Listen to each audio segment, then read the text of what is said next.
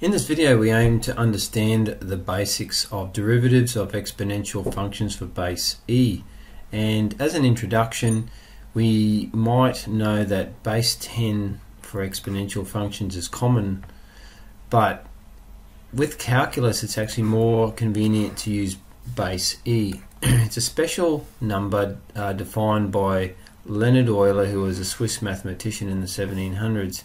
So e, Euler's number, is an irrational number. There are various definitions of e. This video won't go into those, but basically e is an irrational number, so it has no pattern, it does not repeat, and some of the digits are pictured there. Exponential function.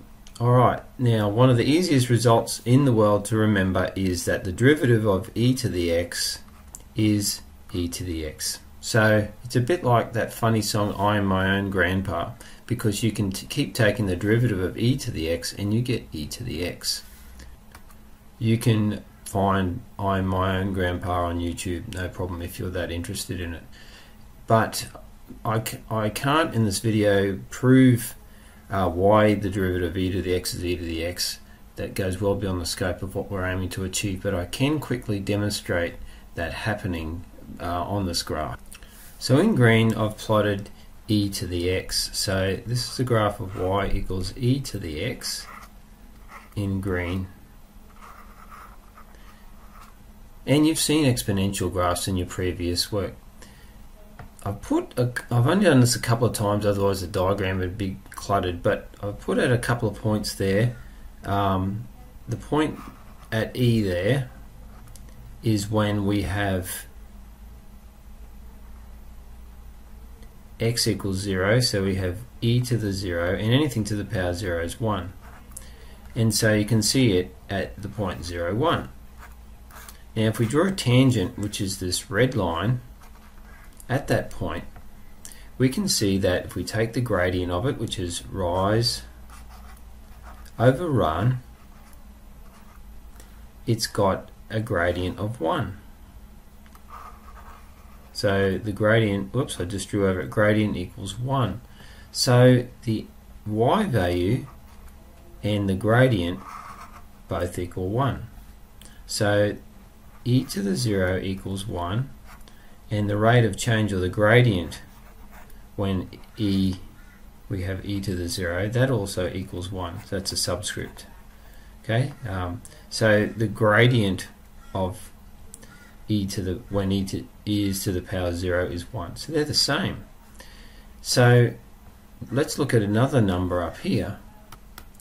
So here, this point, another point, we've got x at a completely different, randomly chosen value. So we've got x at 2.21.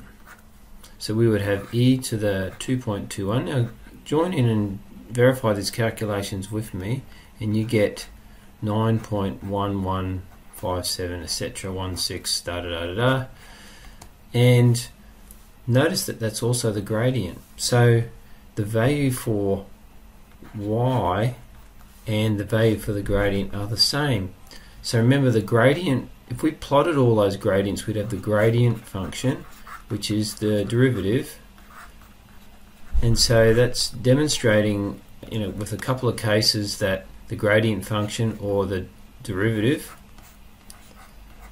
of the function equals the value of the function at those corresponding points for x. So alright, so when x was equal to 0, we had y equal to 1, y equals e to the 0, which equals 1. And when we had a completely different number, 2.21, alright, y was e to the 2.21, which was that 9.1157, etc., and the gradient also equals that as well. So we can see we can demonstrate, at least if it's not a proof, but we can demonstrate that the value of the gradient of a function of a tangent taken at the x point of the function, that gradient equals the output, the y value of that function. Hence, the derivative of e to the x equals e to the x.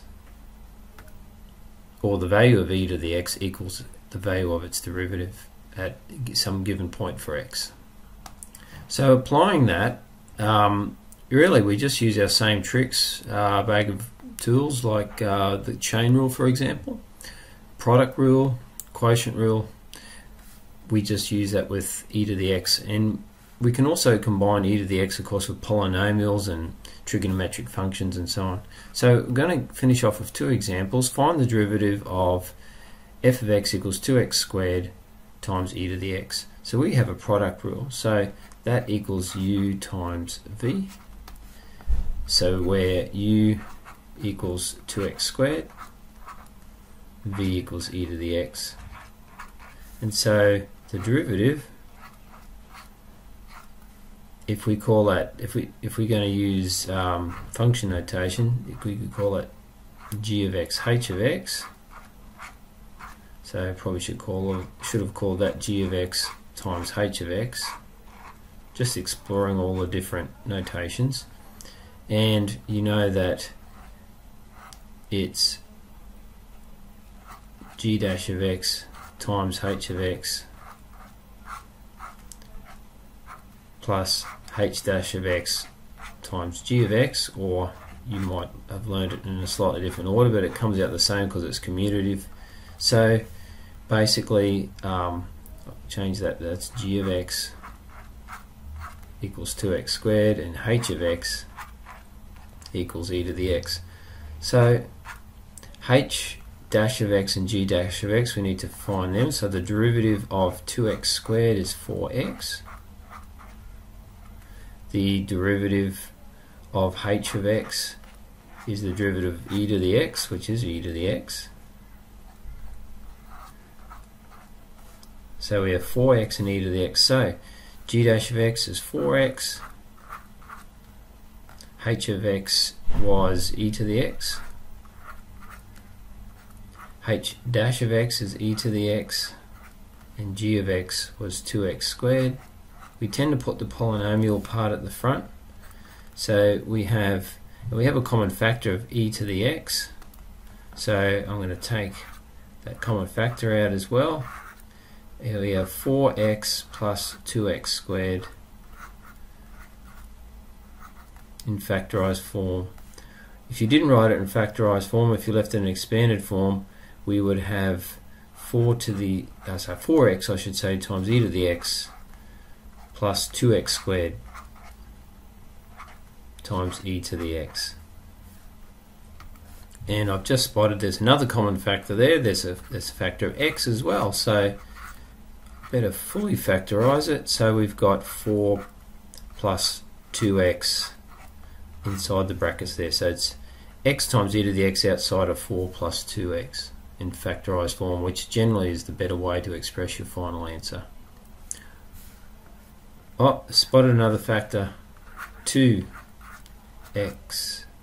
e to the x, 2 plus x. That's better. Alright, last example. We have find the derivative of 5e to the 4x. Now this is a case where we can use the chain rule. It's only exponential functions here, but we're going to I'm going to use the other notation. I'm going to go dy dx. So let's call that y equals 5e to the 4x, just so I can use different notations. Dy du times du dx, and let's make the substitution. So let u equal 4x, therefore we can write y as 5 times e to the u. So du dx equals 4, and dy du, the derivative of e to the u is e to the u, so we have 5e to the u there as well. Now applying the chain rule, so dy dx is dy du, so that's 5e to the u times du dx, which is 4, so 5e to the u times 4, which is 5 by 4 is 20, e to the u, back in terms of x again, so that'll be, instead of e to the u, it'll be e to the 4x, so the derivative is 20 times e to the 4x.